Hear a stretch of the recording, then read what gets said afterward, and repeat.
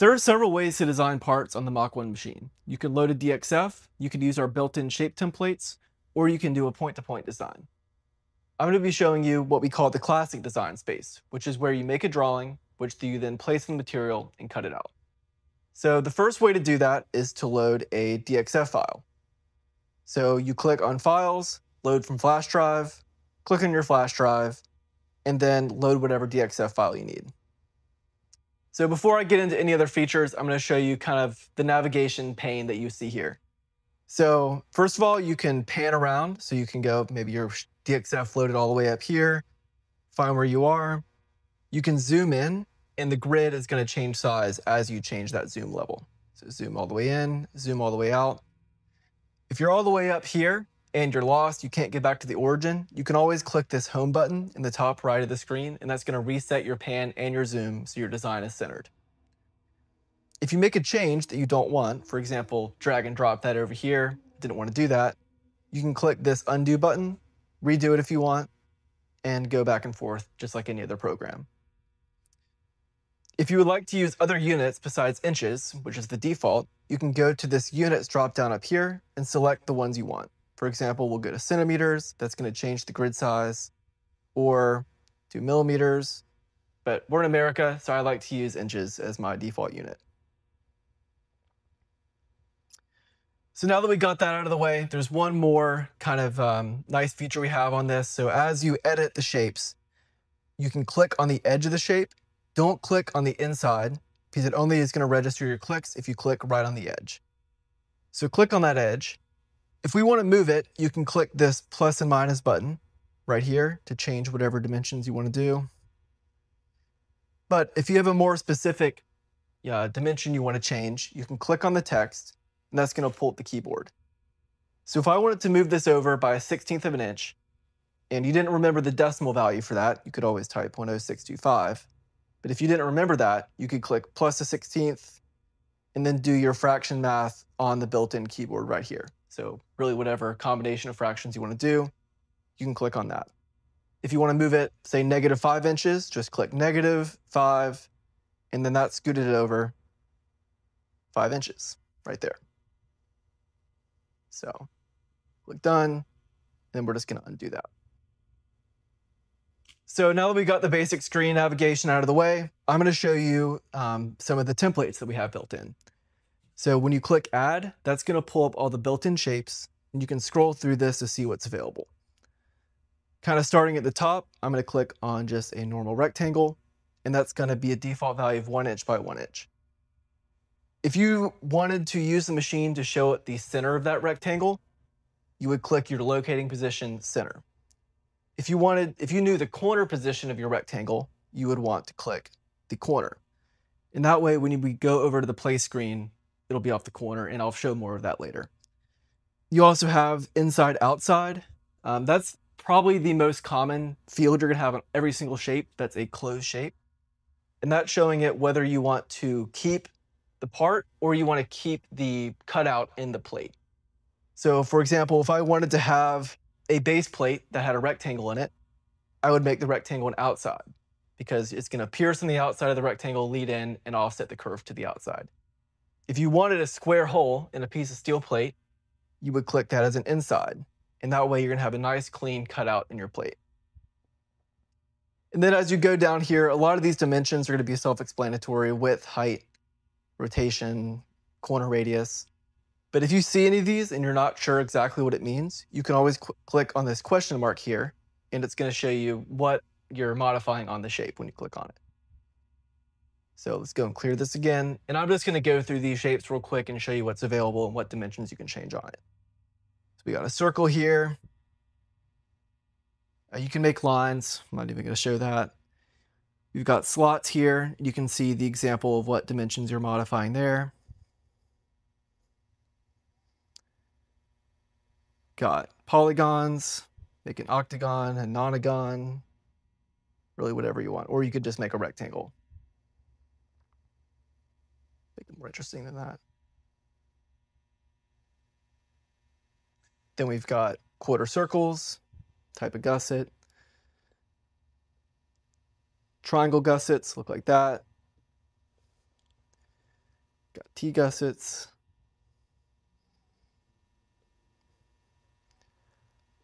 So this is, we call these the notch shapes. So if you wanted to make a little cutout in the side of a piece of angle or plate, got a couple varieties of these.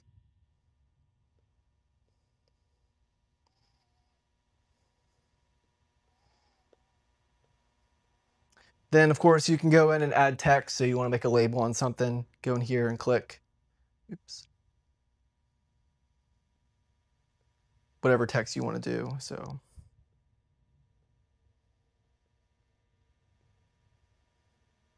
that. Couple different types of pad eyes in here. So got the square pad eye.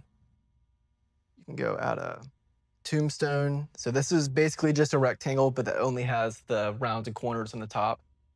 People use those as like beam stiffeners. Another type of pad eye. Flanges.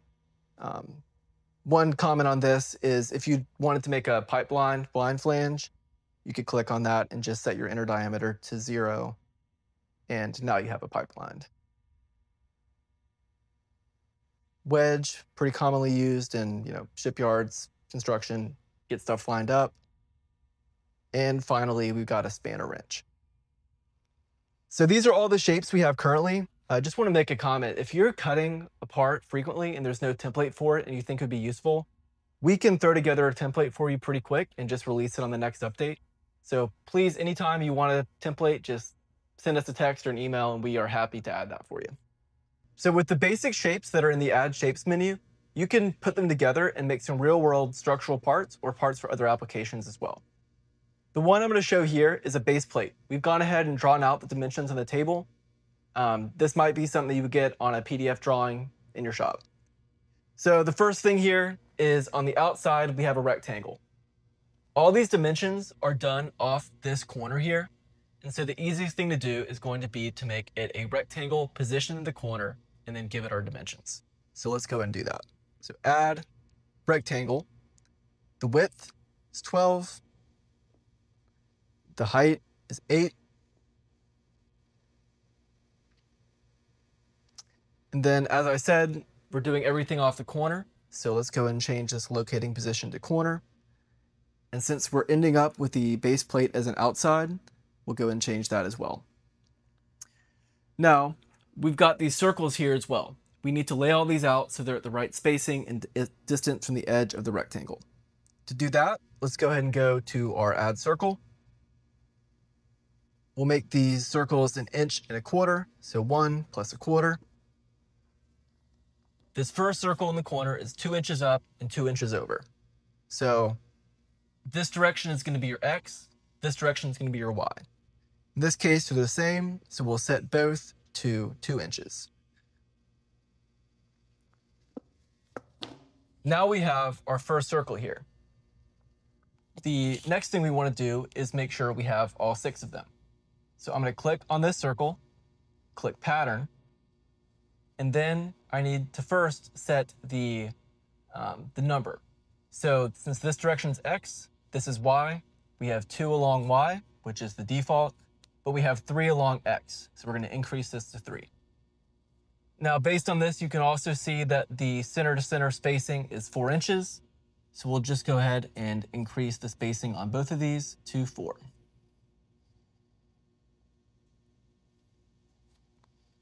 There you go. So in the real world, you probably don't just need one of these, you probably need a bunch of copies. To make a copy of the whole thing, what we're going to do is do a long hold on the screen until you see this Group Shapes button pop up. I'm going to click on this and then select all the shapes that we want to group together. So we're going to select all the circles in the pattern and then this outside rectangle, click Create Group. Now you can see as I drag this around, it's going to be moving it all as one unit. If we just needed 2 of them, we could click Clone. It's going to make 1 copy, and we could move our finger to drag it around wherever we wanted. However, if you wanted a bunch of copies of this, the thing to do would be to go, click on the outside shape, and click Pattern, just like we did for the circles. we're going to make sure we're going to want to set our spacing so that it's not overlapping the previous one in both dimensions. So since this is a 12-inch wide, we're going to set our X spacing to maybe 12.5 so that it's not overlapping in that direction. And since it is 8 inches tall, we're going to make our Y spacing 8.5. There you go. You can see we end up with 4 base plates now. And if you wanted to make more of them, you could just increase or decrease your count so that you had as many as you needed. And there you go. That's how you can make a base plate, make copies of it. And then in a later video, we'll show you how to place it down and actually cut this thing out. I just showed how to make a base plate with the add shapes, group it together, then make a pattern of it. That worked pretty well for the base plate since it's a rectangle and you don't end up with a bunch of wasted material when you copy and put them next to each other. However, let's look at a shape like this. If I were to just pattern this as is, what you're going to see is that you end up with a bunch of wasted material. So all this gap right here and here is going to be wasted. A better way to do this is to, before you make a pattern, clone the initial shape, rotate that clone 180 degrees, and then lay them together so that they're nicely nested next to each other. I can then group both of these together by doing a long hold, group shapes, select both of these. We have a group. And then when I pattern this, it's going to be a much more efficient use of the material. So click pattern. X spacing again will be 12, about 14 on the Y. A little less than that. When you're doing this, you just want to kind of mess with the spacing until you get it how you want it. And we can make as many copies of this as we want, and it's going to be a much more efficient use of the material.